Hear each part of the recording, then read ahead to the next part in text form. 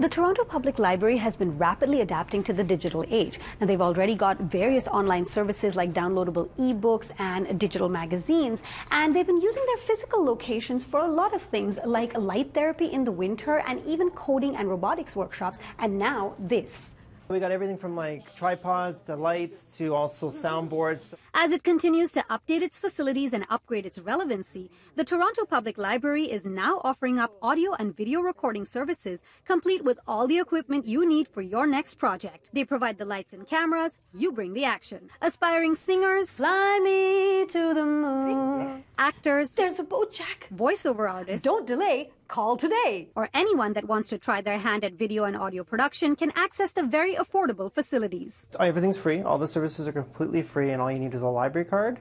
It could be anybody from a photographer to a podcaster. We want the next Drake to come in here and create music. We want the next filmmaker to come in, the next photographer to all come in and feel like they have access to the equipment that they can actually achieve artistically whatever goal they want.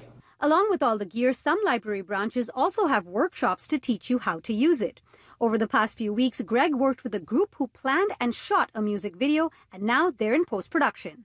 Artists came in last Thursday afternoon and performed a 3-song set. We set up all the different mics and cameras, lights, everything we need to activate the space, and then today, all the footage is there for them to edit. How do you do this? Right click.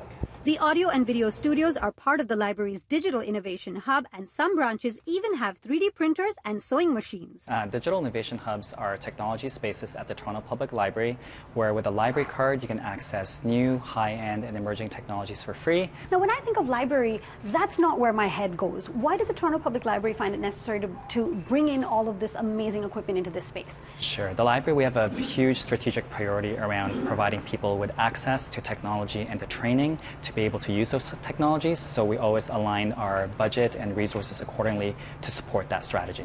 Strumming my pain with his finger. Dee, we gotta go. Oh, right. Okay, so you can learn all about the library's digital innovation hub and all the cool services they offer on our website, citynews.ca.